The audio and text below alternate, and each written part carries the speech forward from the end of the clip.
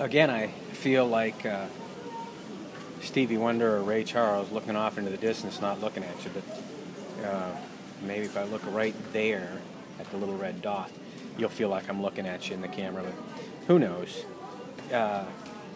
And the question that I think I read was, if you had a chance to change your fate, would you? Or if you had a chance to live your life, would you? Years ago, we were doing a month-long in California, and there was a chiropractor. She's no longer on the planet. And she had this great idea for chiropractors on how to run a practice economically and make good money as a chiropractor, which if you have a high overhead, it can be tough to do. And she came to the month-long, and she said, I want to go and show chiropractors how to do this. And I said, don't worry, you won't. And she said, oh, yes, I will. And I said, no, you won't.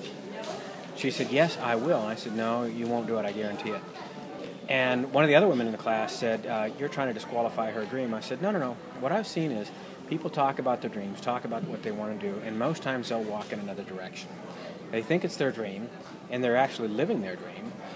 And this gal was a great practitioner, loved being a chiropractor, and she was living her dream. And she thought if I did just one other thing, then that would be my dream. And I told her, you're not going to do that dream. You're not going to live that dream. And she said, how do you know? I said, because 90% of the people that I talk to that say, this is my dream, don't live it.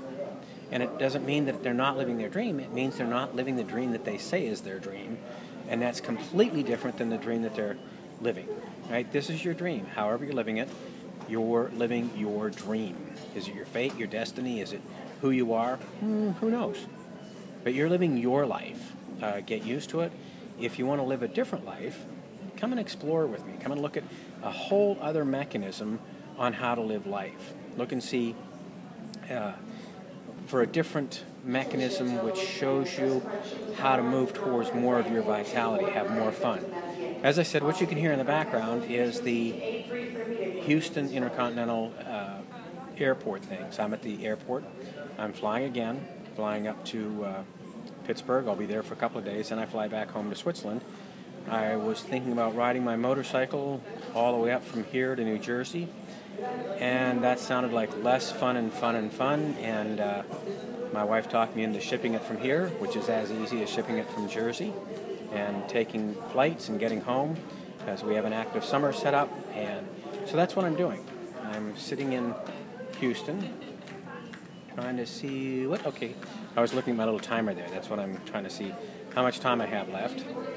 But like I said, flying from here to Switzerland, and then this summer we'll fly to Korea, but I'll keep you posted on that a little later.